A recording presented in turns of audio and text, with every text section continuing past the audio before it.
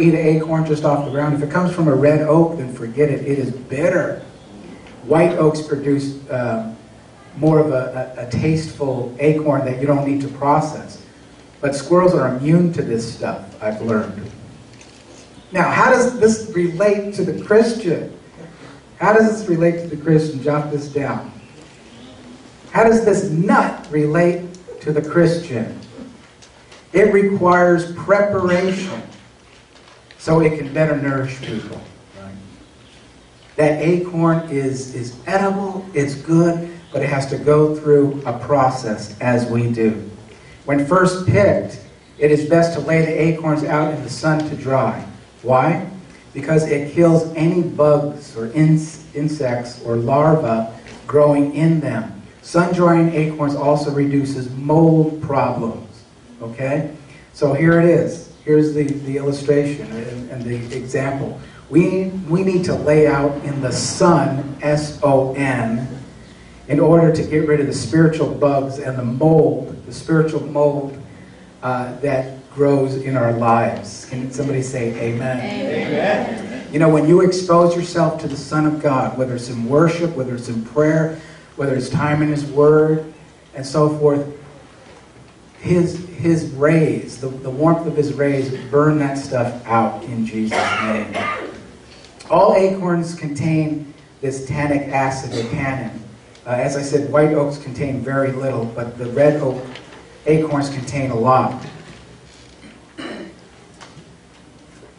So, the good news is this, though, that tannic acid is water soluble and can be easily removed by one of two processes. And here it is. Either boiling or cold water flushing. Okay? Let's talk about boiling. You ever feel like God's turning up the heat in your life? You ever feel that? It's only to remove the poisons, the things that aren't glorifying Him. And these things will be removed if we submit to the process. Either trials and hardships and temptations will draw us closer to God or draw us away from God. Either they will make us better or what? Bitter. Right? And we want the bitterness to be taken out of our lives so we can be a witness, so we can be an instrument for God to use for people who are hungry and hurting.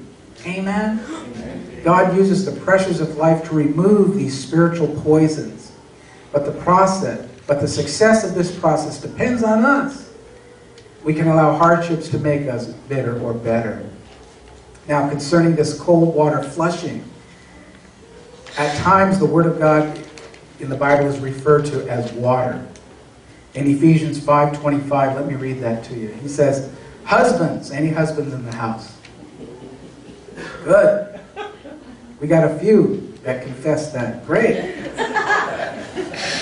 Love your wives just as Christ loved the church and gave Himself up for her. Jesus gave Himself up for the church. Husbands, according to this, you're to give yourself up for your wife. Amen. I didn't write it, but it's right there. And because it's there, I must apply it. I need to give up myself for my wife. When we come home late at night and there's no dinner, and I want my dinner to be cooked first, I must lay aside myself and cook my wife's dinner. Well, shouldn't she do? I don't care what she should do is between her and God. I know what I must do. I know what I must do. And I don't do good things for her because she does good things for me. Even though she does, but that's not why. I do the things that I do because of this scripture. Husbands, love your wives as Christ loved the church and gave Himself up for her. You want your marriage to be successful? I know there's not everyone here is married, but do you want your marriage to be successful? Husbands, love your wives as Christ loved the church. Give yourself up for her sake. Now, is there something for wives to do? Oh, absolutely. Wives, submit to and respect your husband. That means, wives, you respect your husband's spiritual authority. I didn't write this either, but the Bible says that the husband is head of the wife when it talks about spiritual authority. That means he's in charge for your benefit, ladies. Yes. Okay? Ladies? Amen. Now it's your turn, ladies. Amen. Okay. Oh, I love the Bible. It's so balanced, isn't it? Nobody gets off the hook, as it were. But when the husband is loving the wife, as Christ loved the church, and the wife is submitting to her husband's authority as unto the Lord, you have a peaceful, harmonious, loving marriage. Amen? And the reason marriages break up and divorce is so rampant is because these two things are not practiced. Non-believers don't even know about this, so there's no excuse. That's why, many non-believers break up, but unfortunately, divorce is rampant in the church universal also, right? The reason that poison is in the church is because these things are not applied. When they are applied, marriages will be saved in Jesus' name. Amen. Okay? Put that in your pot and boil it. The more God's Word gets into us, the more it cleans us of spiritual poisons. It says here in Ephesians, to make her holy, cleansing her by the washing with water through the Word. So that's what God does for us. He washes us through His Word. When you meditate on His Word, when you hear His Word taught, when you take it in, when you pay attention a little bit and just get what is trying to be communicated to you, when you take that in, meditate on it, your life is cleansed. That's what it says here, right? The washing with water through the Word. That's the process of cold water flushing. Some things need to be flushed out of our lives. Amen? Amen. Okay. What else does a tree produce? What else does a tree provide? Shade. Oh, give me a shade tree in the heat of summer.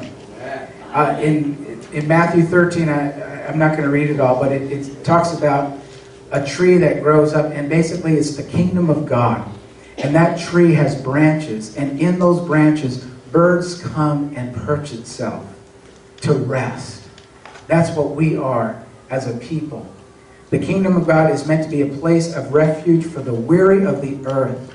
As part of that kingdom or church, you are called to provide spiritual shelter, right? Spiritual shelter or shade for the lost. People are wandering around in a spiritual desert, and they need an oasis. They need a place to come to. They need a place of hope, and you got that hope in Jesus' name.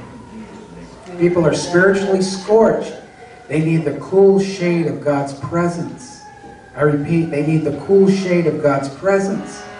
In other words, they need hope. They need to know God through His Son, Jesus Christ. Your branches were meant to provide that shade. Oak tree, you were made to help other people come to know and love God. And when it comes down to it, a tree is for the benefit of others, right? I want to be a tree. I want to be that tree by streams of water, right? Psalm chapter 1. I want to be an oak of righteousness. But basically, a tree is for others. It's for others, right?